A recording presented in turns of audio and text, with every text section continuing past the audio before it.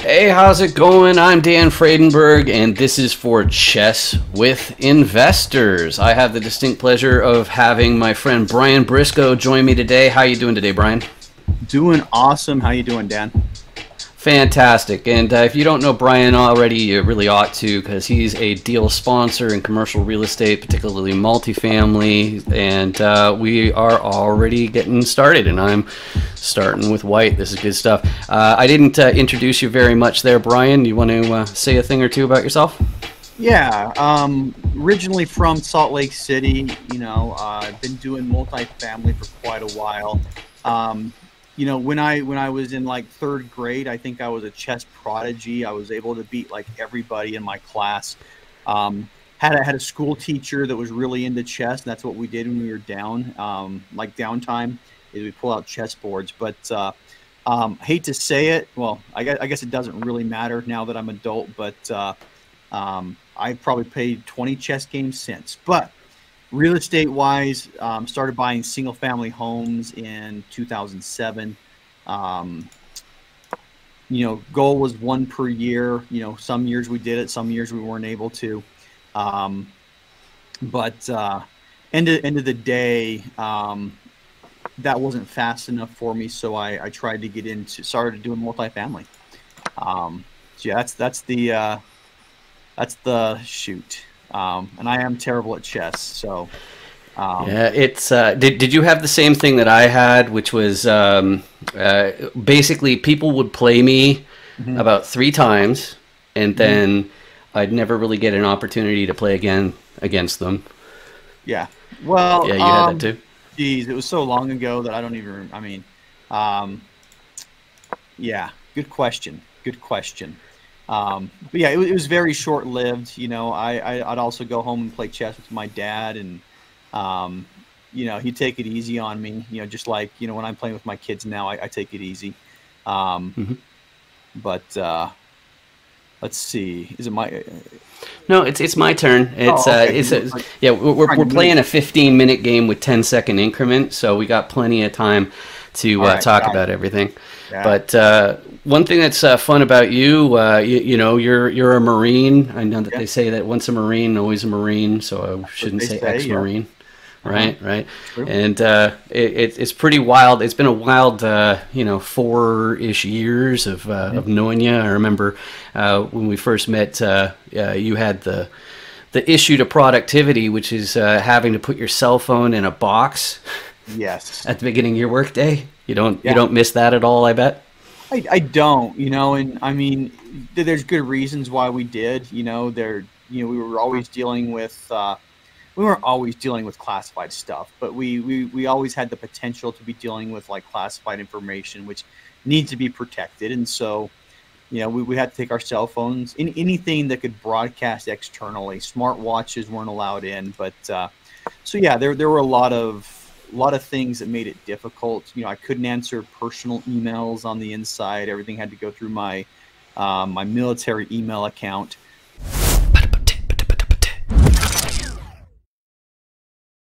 And so yeah, when you start looking at all the things that the productivity issues as you said it, it was hard for me to get stuff done. It was.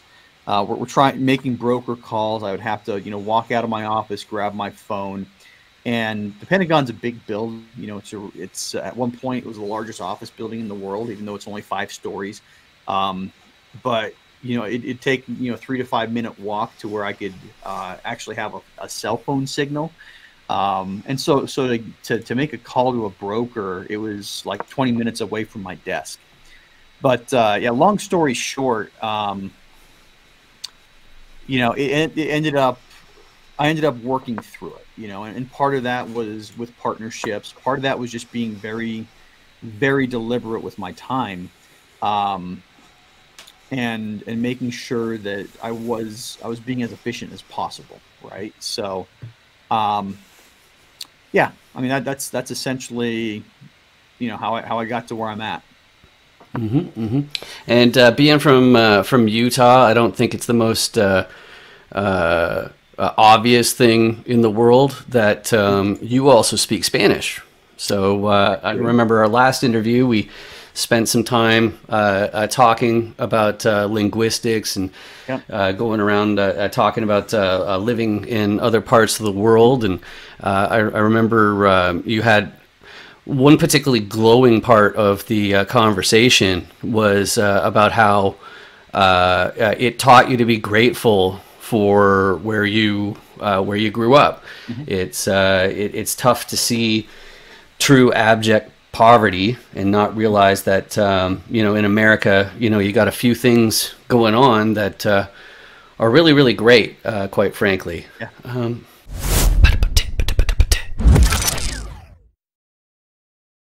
I think I'm going to do this. Ooh, interesting. Yeah, because it's pinned, so you can't take it. Yeah. Pinned. I like that term. Yeah. So you got me in check. All right. And you probably are going to end up getting my bishop from me, which kind of sucks. Yeah, that's the plan. I was originally thinking about going for the other bishop, the one that's right in front of your king, but I decided against it. And that's why I moved my knight over there to block Right. that. They say you're supposed to look like 5 or 8 moves ahead. I'm about 1 move ahead on chess. So Right. especially if I'm trying to talk about myself. It's Yeah. that's probably your advantage. That's probably what you do. You get people talking, and then you're sitting looking at the chessboard, planning ahead. But no, I'm. But anyway, yeah, you mentioned the foreign travel. Yeah, at age 19, I served a mission for my church. And that was a very eye-opening experience for me. It taught me, yeah, we're not poor here. We are absolutely not poor here. It also taught me, how much opportunity that we have here in I'm going to say North America, because you're in Canada. I think Canada is very similar. But I realized that I was squandering a lot of opportunities. I had a scholarship to go to college, and I didn't get a good enough GPA my first year to keep the scholarship. So there are a lot of things that I wish I would have not taken for granted. But yeah, so yeah, spending a couple years overseas really helped me to not take that stuff for granted.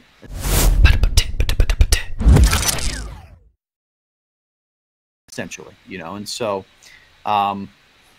yeah, so I lived in Chile for 2 years, learned Spanish, spent some time in Mexico when I was with the Marines. I was international affairs. Apparently they liked it that I was, bilingual, and I had spent a lot of time outside of the country. So I worked in the international affairs department for a while. Also learned Portuguese and spent some time in Brazil as well.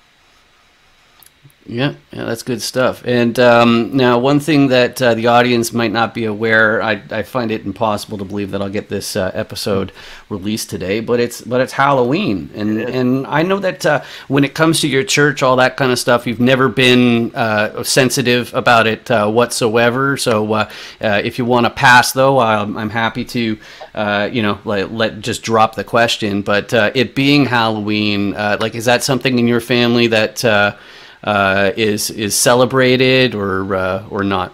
It's fun, and with a lot of the holidays that we celebrate here in the U.S. I mean, yeah, they're if you look like the origination of it, it's a pagan holiday, but it's fun. My daughter my youngest is Wednesday Addams. Today, I got a boy that dressed up as a banana. He's got a banana costume, which is quite humorous. And then my daughter, something from the kid social media stuff, bunny something or other. I saw her and I'm like, I don't even know what you are. And she mentioned it and I'm like, I still don't even know what that is. But anyway, they're all dressed up today, and yeah, trick-or-treating's been something that we do a lot. I think it's a fun family activity. But yeah, it does. as far as religion, we just treat this as a completely separate. This is a fun thing, and kind of ignore, what the original religious stuff was. If that makes sense.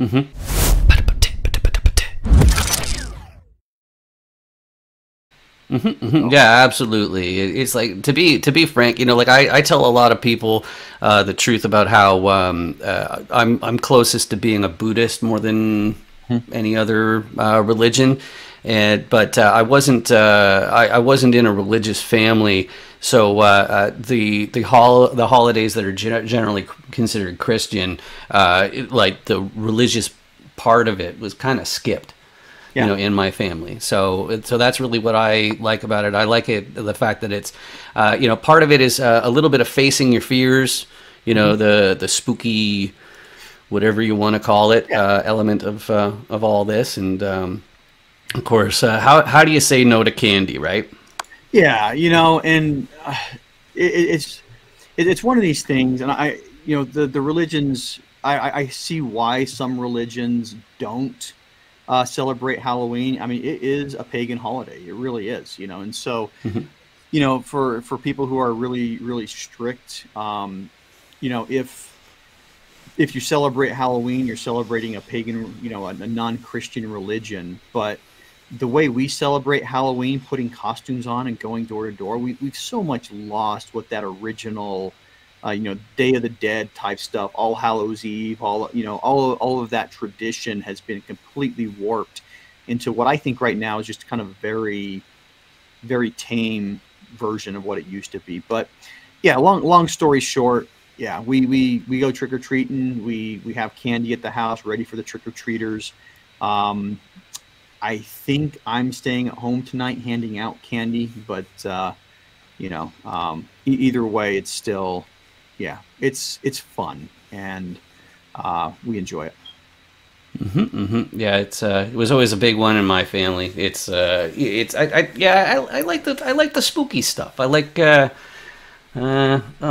spooky, scary skeletons. Yeah, exactly. So I don't know if you ended up seeing the new sizzle reel that I put out for this show for Halloween, but it had some pretty big cameos courtesy of AI. It's pretty wild what can be done. And I was basically thinking that I was taking the angle of actually I could do that. No Gilbert Gottfried this time, unfortunately, but true.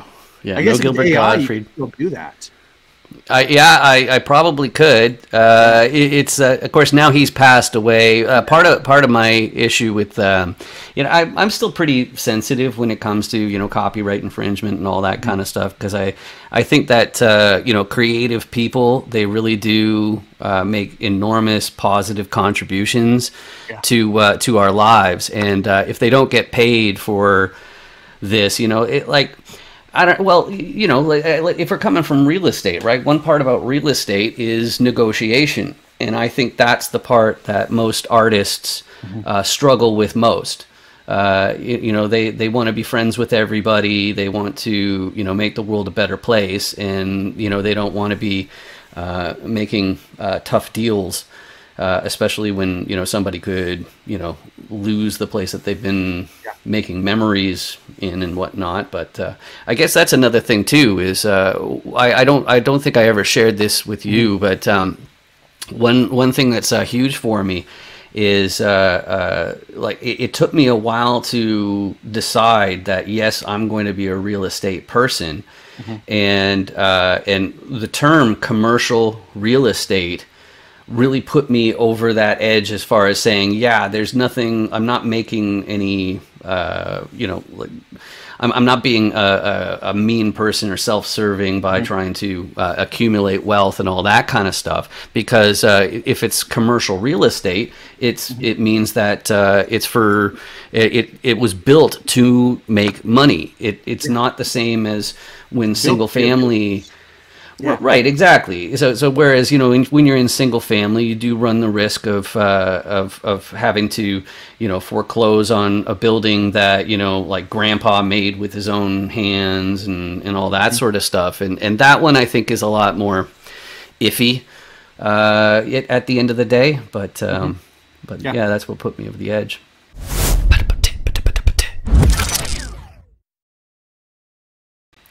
Yeah, and it is. I was scared to make the jump up front. I mean, I'll be honest. Going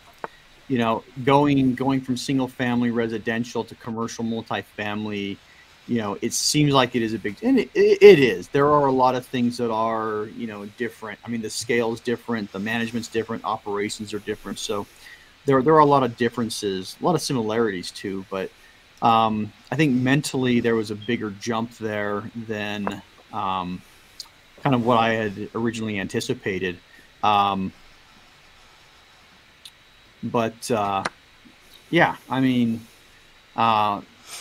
eventually I got over that, and I thought, you know what? And really, it was coaching that helped me getting into coaching, and kind of back that up a little bit. I was looking at a lot of smaller properties, 5, 8, 10, 12 unit properties, trying to figure out what I could buy by myself. And it really wasn't a lot that I could buy by myself, right? And so I ended up, walking out of a property one day and thinking, I don't even know if this is a good deal. I don't know how to, judge how much it's going to cost to do renovations. And that's when I decided that if I was going to do it, I was going to do it right, and I was going to find somebody that could help me. And that got me into the coaching program, and that's really what helped me bridge that gap between the handful of single family homes I had and commercial multifamily.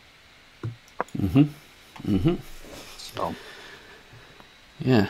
So and yeah, it's this is a lot tougher than it looks, I got to tell you. And that was one of the things that was going through my head when I was asking you to join here, because I know that anytime you're playing against somebody who majored in mathematics in college, you're going to have your work cut out for you.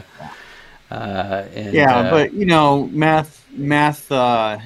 There's a lot of things where math translates to being a good chess player, but I think more than anything else, it's the practice.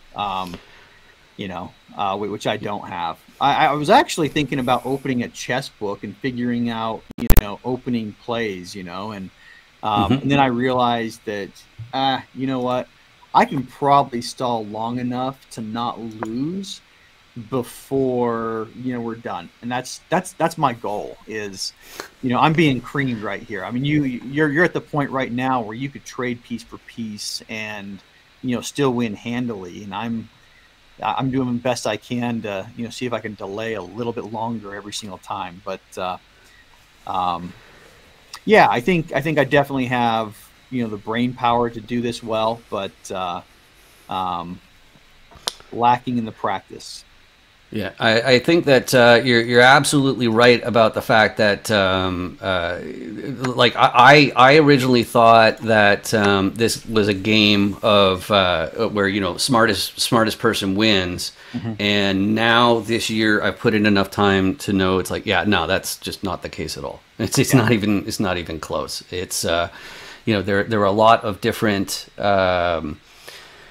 parts of this game that people have already figured out. They've ironed out all the different possibilities. Yeah. And if you choose not to learn from them, then I think it's just a foolish mistake. Yeah. Yeah, I think I'm just going to use the strategy that you were just saying, which is just like go ahead and trade down into an end game, because just use this material advantage here.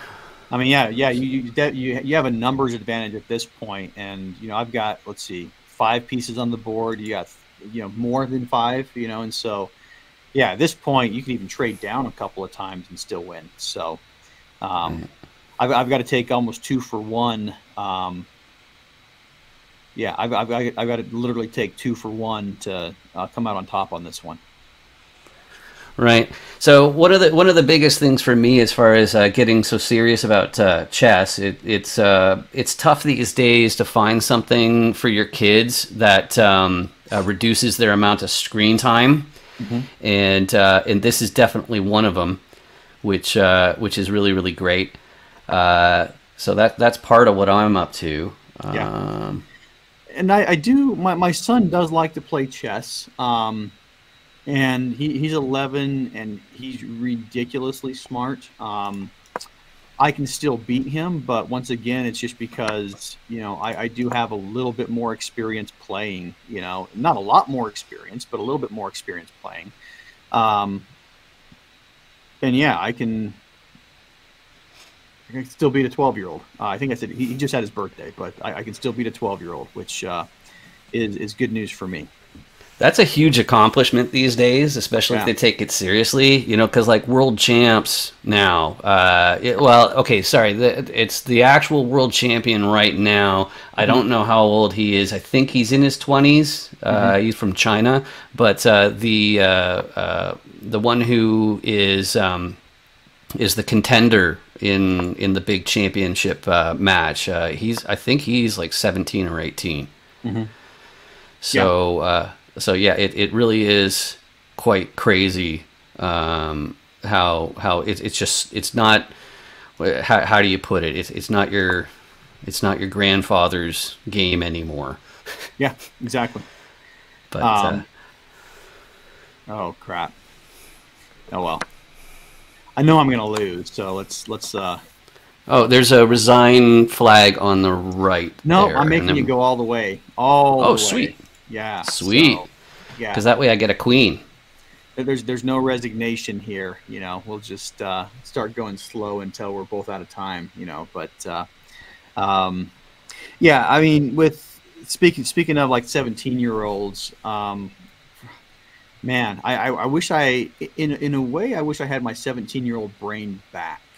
Um, and why I say that is, um, I think my mind worked a lot faster, if that makes sense. Hmm. But I wouldn't trade. I don't think I'd trade the speed for, um, yeah, speed of For thought wisdom. for wisdom. Yeah, and experience though. But anyway, that's where.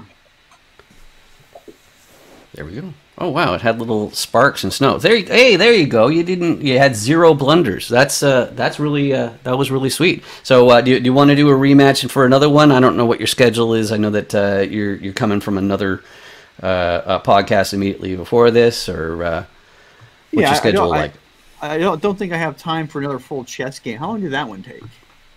Let's see here. So yeah, I think that was And about we're starting 20 with minutes. 22. So yeah, I don't have time for another full game, but I got no time. I got probably 5 or 8 more minutes to keep chatting though. I guess Sure, sure. let's Well, start a new one and we'll just quit it when okay, sure, quit in about sure, 5 or 10. I'll hit sure, this sure, time sure. I might resign, but it'll be a time thing. Okay, cool. So I hit the rematch button. So in the bottom right hand corner, there should be this little icon with a little red one on it to show that Right. there's been another challenge. Okay, got Cool, it. we got it. And now I'm black this I'm time. white. Woot woot. All right, let's see. Last time you opened by doing that, so It's true. I it's got to did. be a Yes. smart move.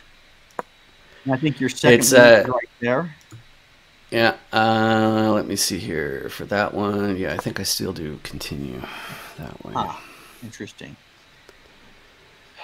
So, yeah, I'm it's going to go one of way out of the. the box here. There's my third move. This is the Briscoe opening. Mhm. Yeah, Okay, patented, patented. yeah, I'm gonna go out of book already. See how that one's worked. So what I'm setting up is called the King's Indian Defense, Hmm. and I think I'm gonna do it this way. Yeah, let's do that. It's annoying. All right. Okay. Interesting. All right. Yeah, how about that? Hmm. All right. You know what? You got a pawn. Let's trade bishops. Yep, that works. Oh. Eeny, meeny, miny, mo. Yeah, and this is where, you know, going back to that knowledge thing. I mean, somebody who studied chest. Did I say chest? I said chest. I Somebody who studied studied chest chest. twice. Yeah, twice. Anatomy or something. Yeah, but Right. yeah, somebody who's done a little bit of studying knows, you know, sees an opening, and they know what potentially comes ahead of that. And so if you know the openings, you know what moves are, you know what counters are. Yeah, in real estate, you get the same experience. You know, you know what happens. You know, good segue there. Mm-hmm. I hope you caught that one. But I mean, yeah, you sure. start.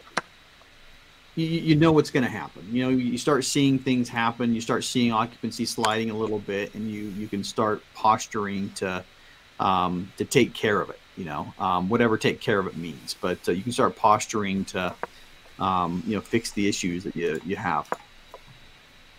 But yeah, speaking of issues, I've already got myself into issues here. So, let's see.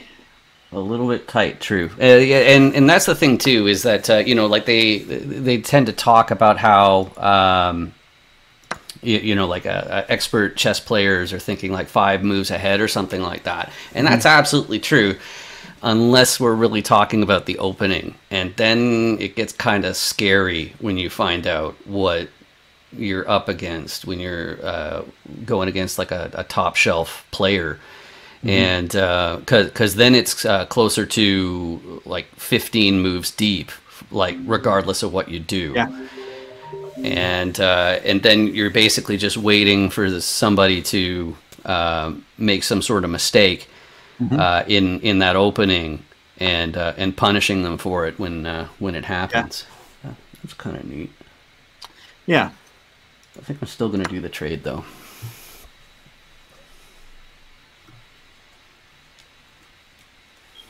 Yeah, I can't take that. All right, got it. Yeah. All right, Yeah. all right. So by pieces, I'm only 2 pawns behind you, you know. But I think you got a lot more defense set up. So I wish, yeah. I was a little bit. I think I told you this. Yeah, I definitely told you this. But for everybody else, I was a little bit nervous signing up on this one because I haven't played chess in so long, and you know, I'll be honest, I don't like losing at anything. So, right? Yeah, I can relate to that too. Yeah, who likes losing? You know, and the prospect of coming on this podcast was, let's see, the whole world, or at least, you know, Dan's followers are going to see me lose at chess. That does not sound fun, but yeah, I mean, whatever. We're okay with that. Yeah, well, I think that there are some major things that the game reveals about personalities that are really important. I'm going to try this, and one of the bigger ones that I think what's most important in the context of real estate, especially, is how easily does somebody give up when the going gets tough. And that was a dumb move, actually. I just realized. Yeah, I just realized that. But all right, yeah. So here we go. Yeah. Now the hard part for me is the right now is trying not to lose my rook. All right, if I do. Excuse me, getting a little bit of cold right now. But anyway, Yeesh. If I move one piece, I lose my rook. If I move another piece, I think I'm trading queens. I think you would trade queens too. So. Oh yeah. Yeah. So I'm going to keep my queen and lose my rook.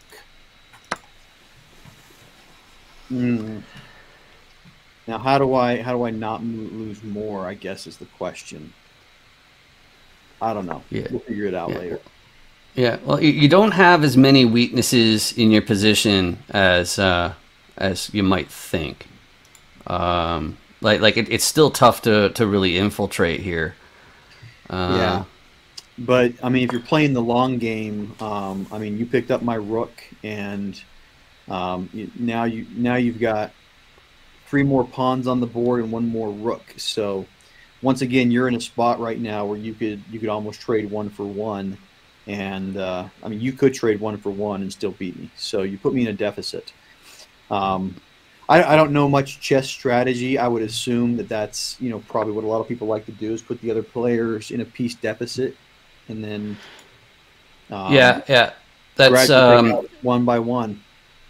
right. And well, that's the thing too, is you're probably aware that in college I took electrical engineering, and so I've been aware of the fact that humans are hopeless compared to computers at this game. Yep. And that's so these days pretty much everybody is stuck with yeah, I still will do my move. Yeah. So it's basically hopeless, and so where that has panned out is especially with chess puzzles. It seems that that's what it forces you to do. It's always simplify, give the opponent fewer opportunities to make surprising moves, and then find some sort of winning egg game at the end. Yeah. And you see, I can do that very well with my 12-year-old. Mastering that with my 12-year-old.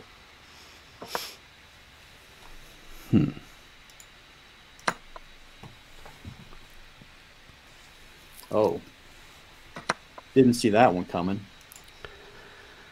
Now it's time. Now it's time to say, shoot, I got to hop on over to another call, and I do actually. But I think at this point, you've got my queen, and several other. I've got two of your knights, two of your bishops. You've got two of my knights, bishop, rook, queen, and four pawns. So I'm gonna have a hard time here. So I'm gonna cry uncle right now, and you know what? I will take a pawn first. And where's the resign button before you take my rook? Where is it?